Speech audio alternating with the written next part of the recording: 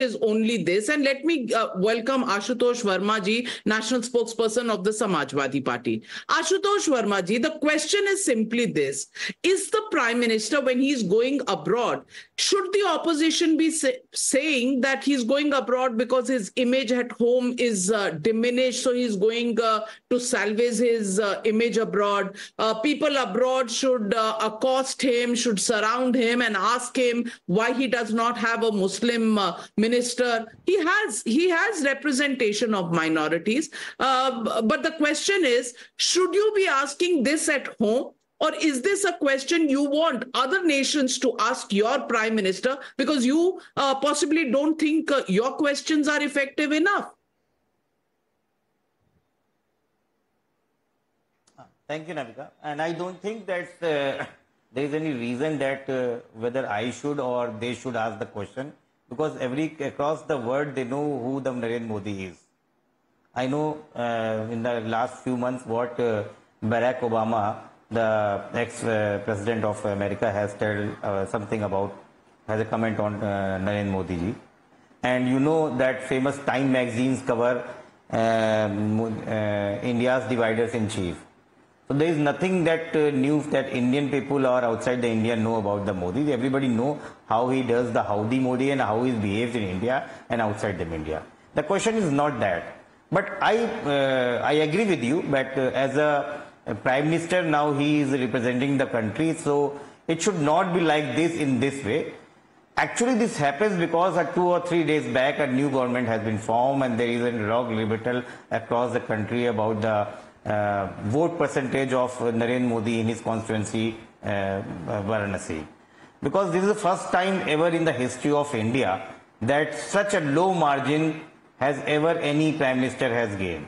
1.5 lakhs is the lowest margin any Prime Minister has ever gained in his parliamentary constituency. So definitely there was a shocking event for Pradhan Mantri Modi. So definitely he wants to come out from his all these sorrows and what shock they have given by the Varanasi.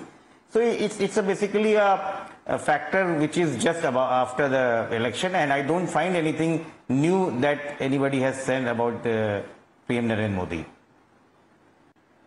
Anand Ranganathan, 240 swearing in ceremony, yet the opposition is trying to project that Modi has lost this election.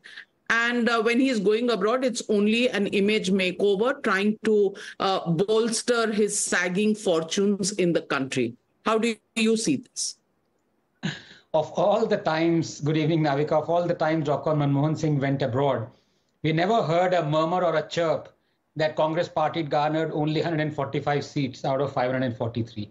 Be that as it may, you see, we again fallen into this trap. Navika, we are all busy rebutting Jairam Ramesh. But you know, credence is given to any man's utterances only after knowing his antecedents. पता तो लगाओ जयराम रमेश है कौन सी चीज, इससे पहले कि उनको logical or rational समझ लो. Over the last 10 years, we've seen these claimants for what they are, industrial scale liars and hypocrites. Honestly, if you believe in Jairam Ramesh, then you are one who rubs his nails every morning to cure baldness. God knows every time the fellow opens his mouth, a cop shoots up from the pyre somewhere to search for more wood so as to expedite the process. The guy is special. I mean, this is the same guy who once went to the most contaminated industrial site in the world, the Union Carbide plant in Bhopal, and picked up a fistful of soil and said, and I quote him, I am holding the Bhopal Union Carbide waste in my hand and I am still alive.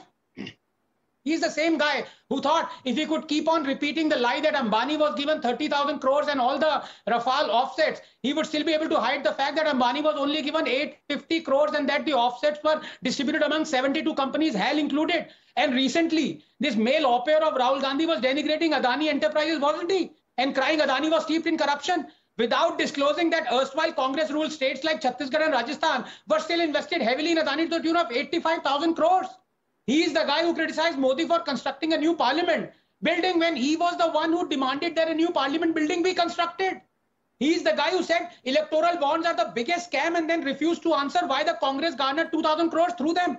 He is the guy who criticized Modi for bringing in the 3 farm laws when he was the one who was in the committee for making the Congress 2019 manifesto that promised these very 3 farm laws.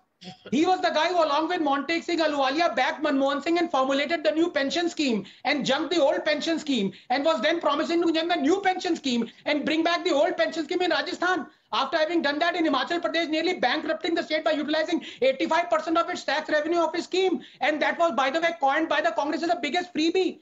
Hypocrisy runs in his veins, but thankfully it is hypocrisy and not something worse. Considering his disheveled, Botox, gone wrong, Manishankar Iyer look gives the impression that he is returning from Hiyab. Namika, let me conjure up an image for you. Just 10 seconds. Rahul is driving an auto that's run out of fuel and is being pushed by the outstretched leg of Jairam Ramesh, who is in his own auto, whose engine has heated up so much, he's sitting on the edge of the driver's seat, making it appear that a ghost is driving the auto. Who the ghost might be, I leave it to you to decide. Well, Sanjay Jha has taken out his headphones and has decided to hear very closely the points that you have made. Sanjay Jha, I will give you time to rebut. Yes. Navika, you know something, I can take a couple of minutes and script out a very sarcastic, sardonic response to what I think has been a vulgar manifestation of cheap potshots being done by Anand. It is basically making a mockery of what I think is still a serious debate. Now, don't interrupt me. I didn't interrupt you. Let me speak. No, then don't Let go me speak. personal. Don't go personal. Yeah, hello. Hello. Rebut me. What were you Rebut doing me. with Jairam Ramesh, man? Don't What were you go doing with personal. Jairam Ramesh? Let You Jairam stop Ramesh being a go personal hypocrite on here. me. I will expose you not his today. twin, are you? You are Yeah, not his don't worry conjoined about twin, it. joined at Don't the worry. hip. Navika, can Do you you see how rub your personally nails every it morning gets? as well? Why are you Navika, so there's no upset, point arguing bro? with this guy. He is And going can you to be see that? suspended No, for no, another no. 10 years. No, It Anand gets Ranganathan, challenged. Anand Ranganathan, you made your speech. Yes, Now, let me not go personal. the right to Let me rebut explain is the with hypocrisy Sanjay of Jha, who's Jairam Ramesh. representing the Congress. It's Let me only fair. explain It's the only fair. hypocrisy of Jairam Ramesh. Sanjay Jha. Yeah, Navika, let me tell you, I have learned one thing in my life. Don't ever get provoked. And just because somebody else's level is abysmal and scraping the bottom of the barrel, don't reduce to that pathetic standard. That is my response to you, Anand Ranganathan. By the way, let me tell you, whatever you have said can be replied in a million ways by me on this program right now or on Twitter later. But you know what? I will tell you what. But no, hang on. Listen to me. Listen to me. Do not interrupt me. I'm wrapping up in 15 seconds. I refuse to get instigated by your vulgarity. I refuse to get provoked by your absolutely third grade subpar garbage. I leave it at that.